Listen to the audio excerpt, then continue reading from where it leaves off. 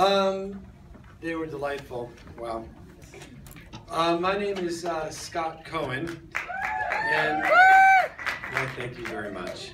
And I am I'm an actor and a lover of film, and a lover of this festival for many, many years, and a newly minted festival board member, which I am happy to say, very honored to be that, very excited to not just witness the last 20 years of this festival, but to help it grow into its next 20 years, or 40 years, or 60 years, or 80 years, for that matter. Anna, and who's my wife sitting over there, and I have been part of this festival as parents and audience members since its early years, when our son was maybe 3 or 4 years old. And we're convinced that the first films we viewed here had a lasting impression on him.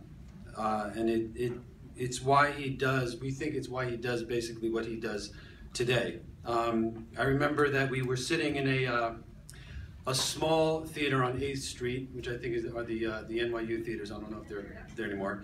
And we were watching the films of Osamu Tezuka, which, Eric, if that's wrong how I said that, you could correct me. I'm sure you know. And we watched our son fall in love with a movie called Astro Boy.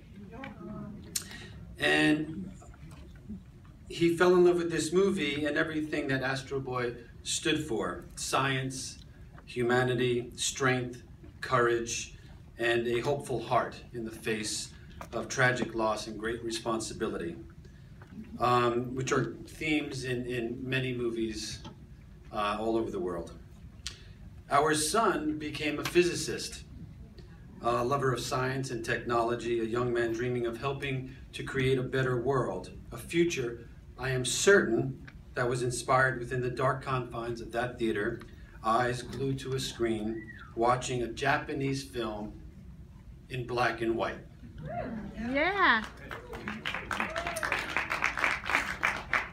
Film is an adventure, often the great escape in which we experience cultures, existing issues, topical issues, and life across the universe, and really across the universe, not just the planet.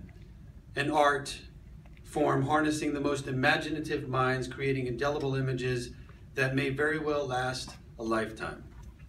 As a family, an individual, or a group of friends, we sit in a dark theater and we watch film unfold, only to cherish the story that is being told and then treasure what comes after: conversation, debate, and wonder. And if all that kind of fails, we at least can be rest assured that sitting in that dark space for a short time, maybe holding a hand or sucking a thumb or eating popcorn, we all become that indelible character that we know as Walter Mitty, vastly reimagining our lives and becoming the heroes of our own story. This benefit